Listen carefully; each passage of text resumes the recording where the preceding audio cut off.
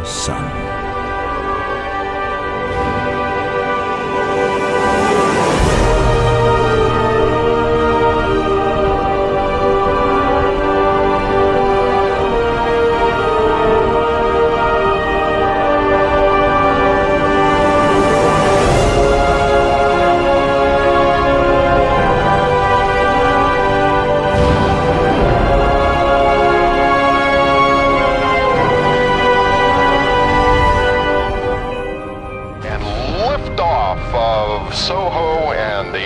Vehicle on an international mission of solar physics. Roll program is in.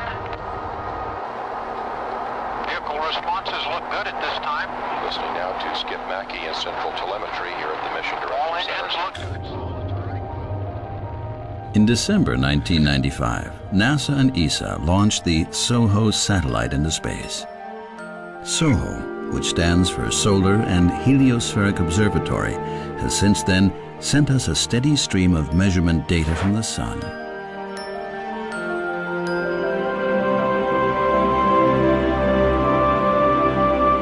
In 2006, a new era of solar observation quality was ushered in with the dual satellites called stereo. These two satellites observe the sun simultaneously from different angles. Like a giant pair of human eyes, the stereo mission gives us an unprecedented spatial view of our central celestial body.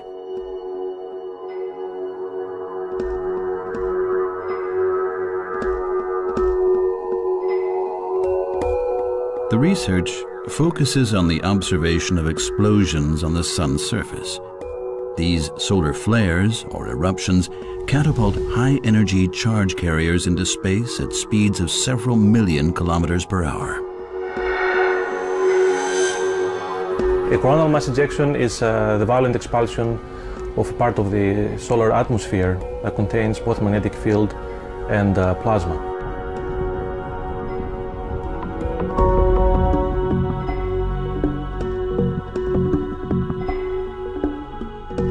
Our Earth's magnetic field protects us from these particles, diverting them into a detour around the globe. This causes an effect which we can observe at both of the Earth's poles, known as the Northern Lights.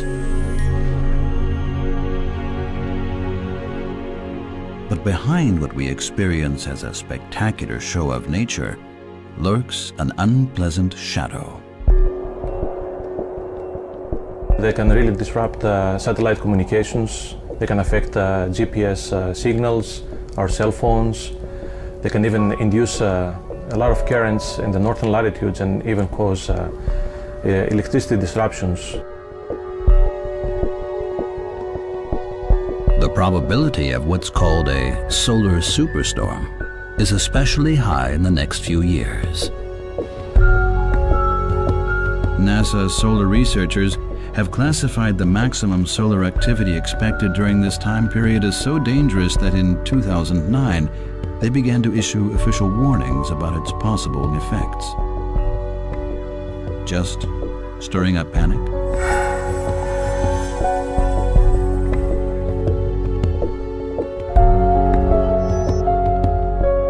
Statistics show a clear parallel at all times between population rates on Earth and sunspot activity. A further indication of the strong corollary between the reactions of our climate and all biological life on Earth to solar cycles.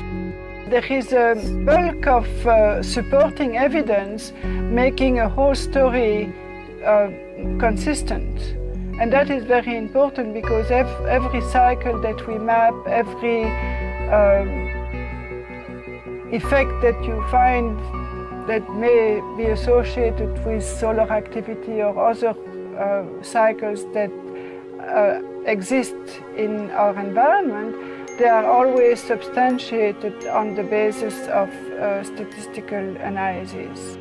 What that means is that there is a direct relationship between the mood measure, the self-rated mood, and cosmological variables, both the solar wind speed and the antipodal geomagnetic disturbance index. And another thing, On the morning of September 1st, 1859, British astronomer and sun researcher Richard Carrington happened, by coincidence, to observe a blazing explosion on the surface of the sun. He knew at once that he had witnessed a very special event. In the nights that followed, brilliant northern lights could be seen all over the globe, as far from the poles as Hawaii and Jamaica. This particularly severe magnetic storm disabled the telegraph network worldwide and caused the paper in the teletype machines to burst into flames. That was 1859.